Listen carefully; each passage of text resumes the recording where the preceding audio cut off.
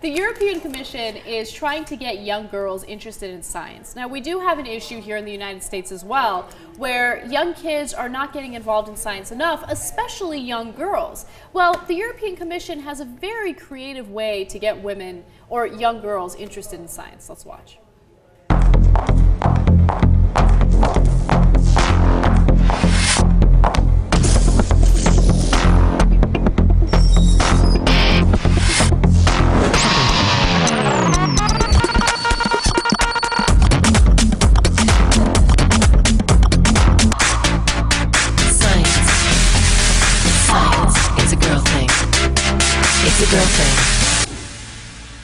Okay, we shortened that ad significantly, but the entire ad consists of these girls, flaunting their fashion and their makeup, and they're posing with like their lab coats. And they're showing that scientist what for, don't you know? That guy scientist, boy, he just doesn't know what hit him. He doesn't know what he's missing with science when he's not wearing high heels and short skirts and lipstick. Okay, I have a different take on this than you do. Really? Yes, I do.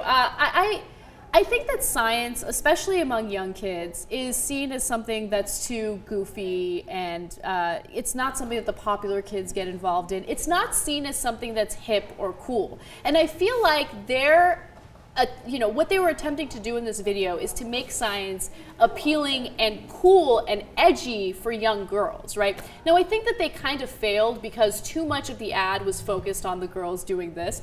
Doing their glamazon look, yeah. Yeah, like if there was a little less of that and a little more of the Petri dishes, I would be 100% in favor of it. Because you got to think of, we're older, obviously, and we look at that and we're like, really? The makeup, the fashion, like, but what do kids think? What are the priorities for kids? And it's to look cool, to look edgy, and I feel like the ad attempted to do that.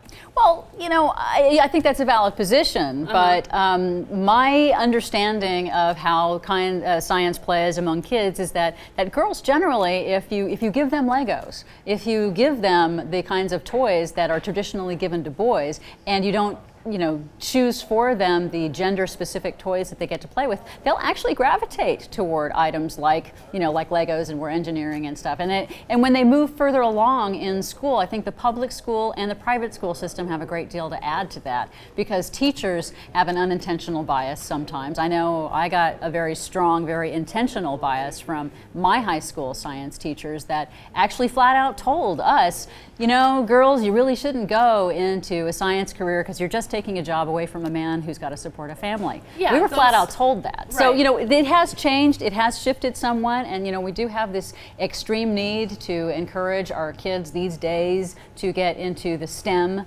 the STEM areas, science, technology, engineering, and mathematics, because we have a great need for engineering in the future, right now and in the future. But, I would be interested in seeing how this plays. I know that they've pulled the ad since then. Yeah, look, they pulled the ad because they got criticism for it, right? So, libs such as ourselves criticize them for it, and they're like, okay, fine, maybe this wasn't a good idea. But what's really interesting is this particular ad received 10 times as many hits than their other videos. So this was their attempt to be edgy, was to get attention. Do you think, I don't know, middle school kids are going to see some ad with, some European guy telling them, oh, science is great, engineering is awesome, you should definitely get involved? They're not going to watch that. They're not interested in it. You play a little techno music, you have some, you tart it up a little bit, I guess. Yeah, that was what they were trying to do. I don't think they were trying to, push female stereotypes. I know it looks that way, but I really feel like their heart was in the right place. And they got, definitely, definitely. I think they were trying very hard to do the right thing for getting young girls interested in saying, hey, remember, in truth, makeup is chemistry. And that's something that might attract some girls. And if it attracts those girls, then I do have to agree with you on that. More power to them.